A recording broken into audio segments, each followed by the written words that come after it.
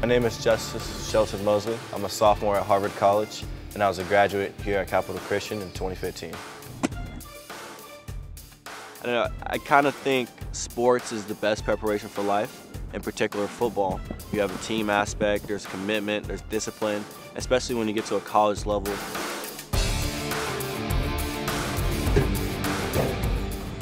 I remember first sitting down with the E's group and just being worried about going to a private school and realizing the financial needs that I'd need to be at a private school, but realizing that a private school education was going to be the best for me to get me to places where I wanted to be in life. Throughout, kindergarten, 8th grade, didn't really have a relationship with God. I did go to church. The freshman year, I get here at Capitol.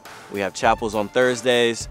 You have amazing teachers like Coach Gordon, and my first teacher that really inspired me was Miss Gunner.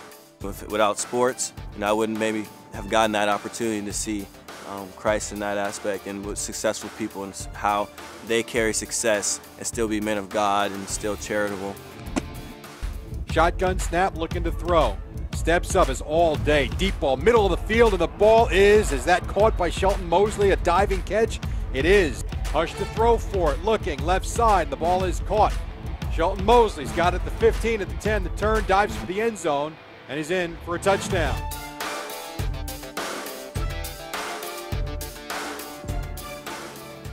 Being at a private school first helped me set my eyes on schools that were just not the normal. Ivy League education, Stanford, Cal, all those great schools. And then coming into Capitol, them offering AP programs, smaller classrooms. I was able to really get help from teachers to be able to guide me and help me develop and grow as a student. But I can say that E's, it always made me have some sense of self-worth, to realize that somebody invests in you, that they thought highly enough to invest in you, and that they saw great things in your life, and I always want to repay that investment. But also, I just want to say thanks now, and I appreciate everything. This wouldn't be happening if it wasn't for you, so thank you.